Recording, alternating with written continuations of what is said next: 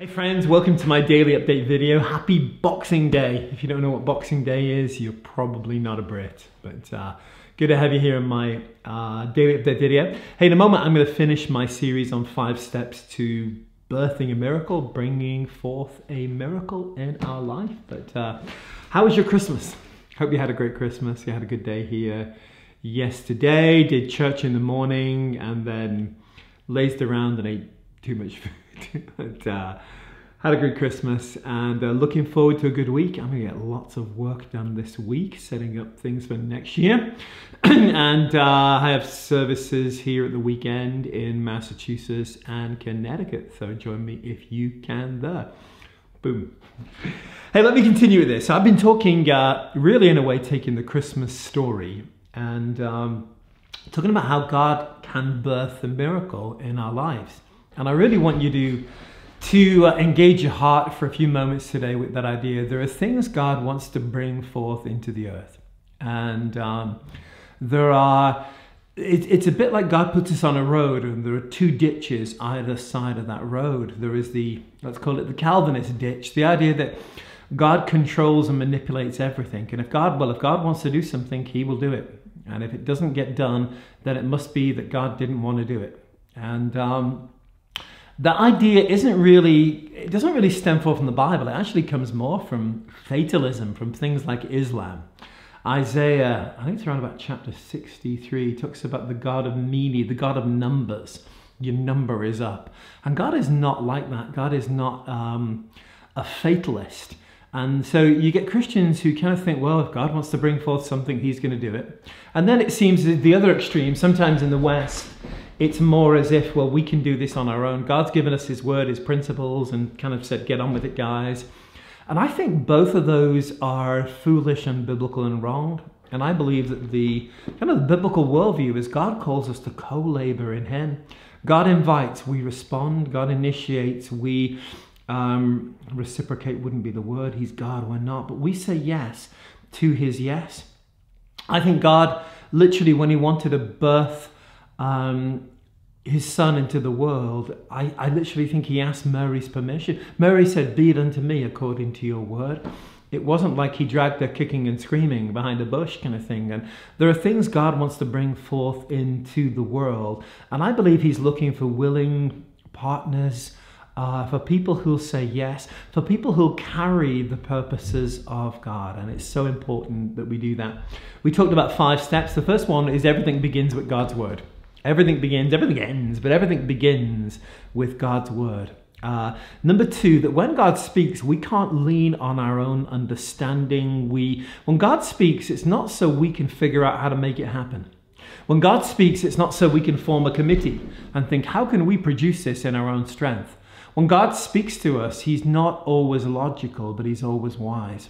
And he speaks to us to generate faith and expectancy in our hearts, not so we can figure him out intellectually. So number 2 is lean not on your own understanding. Number 3 was receive that word. Receive it. Not in the sense of, oh, I guess if God said it, one day it will happen. That's hope. And hope is a wonderful thing. Hope is a biblical thing. But there's something altogether different when you literally, it's like in the Spirit, you reach out and you receive that word and you take it in and you say it's now done. How do you know it's done? I've got his word. Having God's word would be like having the tracking number from Amazon. It's not your job to get the package to your door. It's your job to click buy and then believe that Amazon is capable, which they generally are, of bringing the package to your door. God's never failed anybody. But our job is to receive his word as done and believe it's done. Not denying the circumstances, symptoms, problems, things around us. That's Christian Science, that's foolishness. But simply to say, I know this is done based on God's word and based on God's word alone. That's a really powerful principle. I want to give you 2 last keys today, and key number 4 would simply be this. I will sum it up in the word patience. Is that it's one thing to conceive the purposes of God. It's one thing to birth the promises of God, the purposes of God. But we need to carry the purposes of God. And for most of us, with most of the things God will call us to do, there's going to be a period where we walk and nobody else sees or believes or even supports the thing that God has said with us. And it's like that thing has got to grow and germinate on the inside of us. There's a real danger when we talk about the word patience, because in the West, we hear patience meaning, oh, I've just got to sit here waiting for something to happen. It will happen eventually, and my job is to wait. And biblically, patience is actually what a pregnant lady has. If somebody's pregnant, that is growing and developing and changing all the time. And when God speaks a word to us, it's not enough that we simply say, oh, well, God said it in his timing, he'll bring it to pass. I'll just get on with life and watch reruns of Dallas or whatever on TV. Rather, that we engage our hearts with that thing, and it's growing and living on the inside of us. And we're called to carry the purposes of God to full term. And as I mentioned in a previous lesson with Zechariah, I believe Zechariah's big mouth could have aborted, could have miscarried the purposes of God. And I think quite often we go through that period. All of us have probably had experiences where God said something to us and we receive it with joy, hallelujah. And then after a few days, weeks and months, it's like we let go of that word and we, oh, why didn't it happen? You know, it's an interesting thing, but as a pastor, when somebody comes to me and says, well, I believe God, but it didn't work, and why didn't it happen? What I'll sometimes try to sit down and gently suggest to them is what I am hearing is this. They began believing God, and somewhere along the line they got discouraged and they stopped believing God.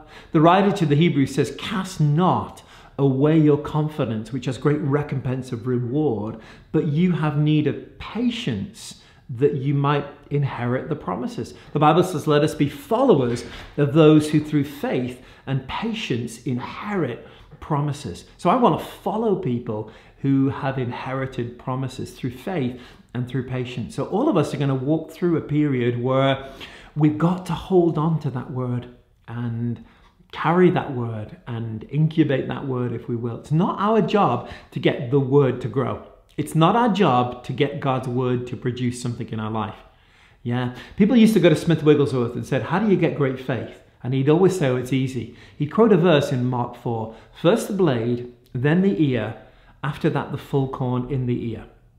And in that parable in Mark 4, Jesus said the farmer sows a seed. And it says the seed springs up. First the blade, then the ear, then the full corn in the ear. And he says the farmer knows not how.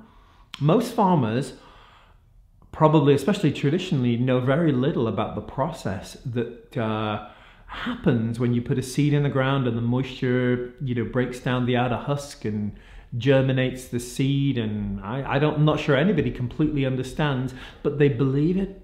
No more than a pregnant lady understands what happens when she conceives a baby and how that brings forth.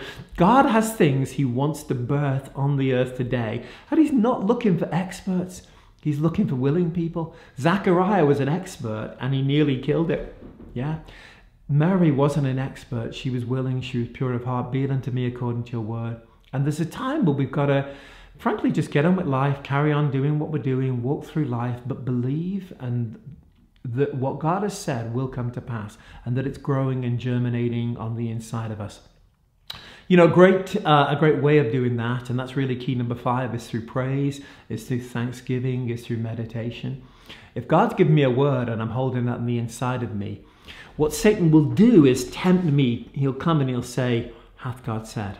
He'll come and he'll say, it's not really working, is it? He'll come and he'll say, oh, just throw that overboard and let go of it. And one of the keys to birthing something is thanking God, is praising God, is rejoicing before the birth comes, if you will. Before that is knowing those things and not allowing yourself to get discouraged. And key number 5, how do we know when it's time to birth something? How do you know when it's time for a baby to give birth? There are times when something's ready, when the apple's ripe, it will fall off the tree. Yeah, when the baby's ready, it will come out. It's coming out. And if God has said something to you, nothing in heaven or hell will stop it happening if you'll hold on to his word. And God's purposes will bring forth fruit on their own. Selah. Boom. Hope that's a help, guys.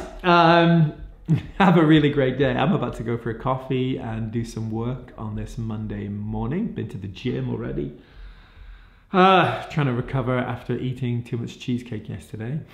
So, hey, I have a new course and a new series I'm doing in the month of January on the Spirit-Filled Life. And I really encourage you to check that out as well. And lots of new things happening, but I'm off. I need my coffee. So hit the subscribe button if you're here on YouTube. Check out the links below. And bye for now.